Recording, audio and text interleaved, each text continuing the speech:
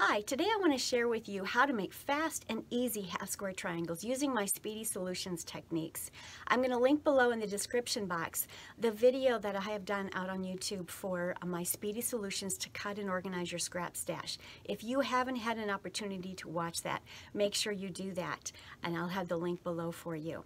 My name is Lori Dickman. Welcome to my channel, Quilting with Lori. I hope that you like what you're seeing and that you'll like and subscribe to my channel so that you'll get additional videos as I put them out for you.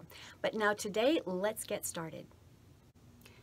Okay, let me share with you how I create my half square triangles using my scrap stash, my Speedy Solution scrap stash, and you can learn all about the techniques involved in that as well as patterns from my two books. I'll have these linked out on my to my website down in the description box. But for half square triangles, using your scrap stash, you're simply going to pull two squares that are larger than the half square triangle units that you're going to be creating. So if you need, let's say a 5-inch half square triangle, you'd pull 6-inch squares, a light and a dark.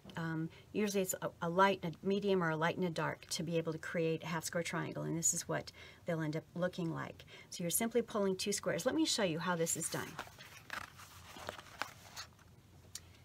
Okay, on this mat here, you'll see I have very large squares. These are actually 11-inch squares that I've pulled, but there's a blue one and a white one, and I've simply put the light on top of the dark and matched up the corners, and then I have taken my ruler and I have drawn a diagonal line from one corner to the opposite corner.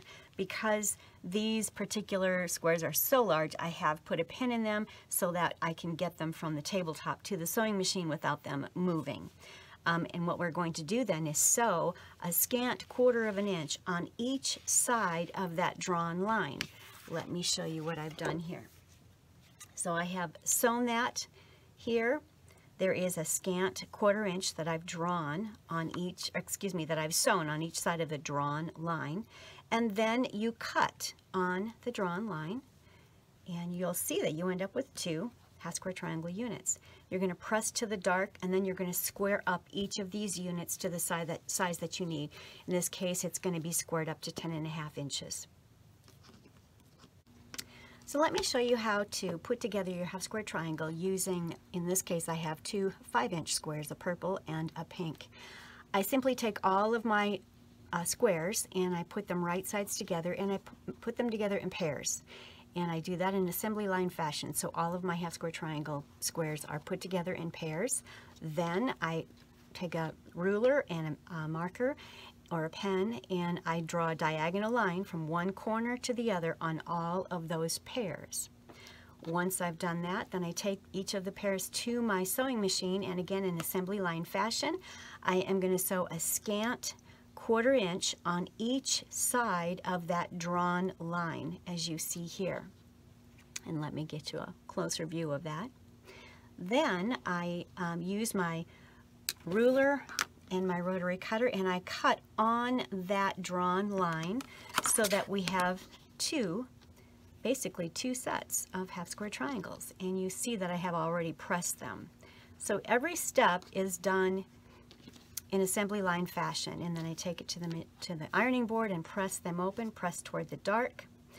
Then the most important step at this point is to square up each of these to the size that your pattern is calling for. If it wants a 4.5-inch half square triangle, then you need to square it up to that. So let's go over here, and I happen to have a 4.5-inch Omni Grid ruler that I'm going to use to square this up.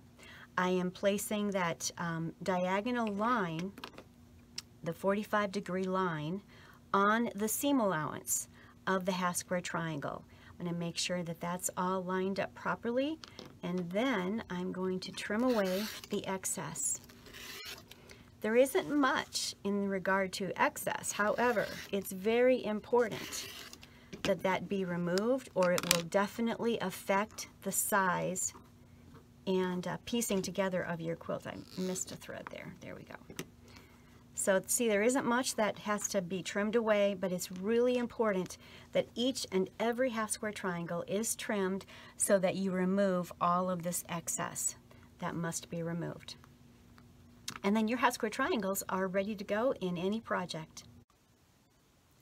So let's say you don't have a 4.5 inch ruler to square up this particular square to 4.5 inches. Let's say you have a larger ruler than what you're squaring up your half square triangle to. You can still use it. It doesn't matter if it's a 6, 6.5, 9.5, 12.5. You can still use that large ruler to square up anything smaller than that. So we're going to use our 6.5 inch ruler. This is an OmniGrid ruler, and we're going to square up this half square triangle to 4.5 inches. We're going to make sure that it's squared up on all sides. So again, what I'm going to do is find that diagonal line, the 45-degree line, and it is going to be lined up right on that seam allowance there. That's where that needs to be lined up. And then I'm going to bring this down a little bit, and I'm simply going to, in this case, basically cut away on this side and the top. There isn't much that has to be cut away. You'll see the 4.5 inch line lines up beautifully on this outer edge over here. That we'll have to trim away that little corner there. But I'm simply going to have to trim away a little bit from this side and a tiny bit from the top. And my diagonal line is lined up perfectly. So let's go ahead and do that. And then we're going to flip it around. Then you take your ruler again. Let's move away this excess. Again, lay it so that the diagonal line is right here, and your 4.5 inch lines should come from this corner up here like that.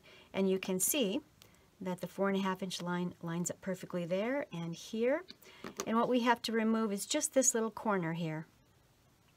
So let's get that removed, and we have a 4.5 inch square that has been squared up using a larger ruler. So it doesn't matter if you don't have a 4.5 inch ruler to do your squaring up. If that's the size half square triangle your pattern calls for, you can still use larger rulers and accomplish the same thing. Thank you so much for stopping by my channel today and learning how to make speedy half square triangle units. I'll have in the description box below links for the books so that you can learn more about my Speedy Solutions techniques to cut and organize your scrap stash, the additional pattern book. I'll have links to the OmniGrid rulers that I have on my website. You'll have everything there that you can check it out and look it over and see what you might be interested in. If you've enjoyed what you've learned today, I hope that you'll like and subscribe. Thank you so much. Have a great day. Happy quilting.